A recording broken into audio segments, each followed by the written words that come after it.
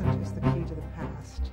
That is, that currently operating geological forces are sufficient to explain all of geological history.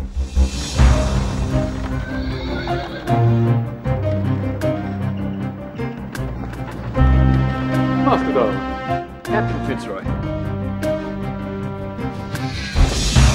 I don't think that science would be where it is today if it wasn't for Darwin. He wanted to know how the whole of the natural world interconnected. Hundreds of miles. One of the astonishing things about Darwin as a thinker was the way that he always asked questions. And we can see it from an incredibly early age that he always wanted to know things. Darwin was a man who, I think, was always prepared to keep looking at things, not to rule things out.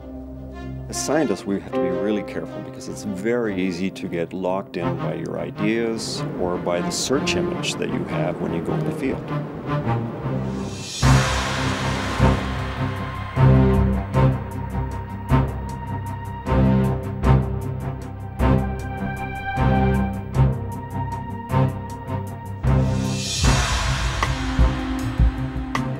I think if he was here today, he would be very disappointed in the evidence for his whole theory of evolution. The demonstration that finch evolution could occur very rapidly was shocking in itself. In fact, he says in his book, this ought to be tested. My theory ought to be tested.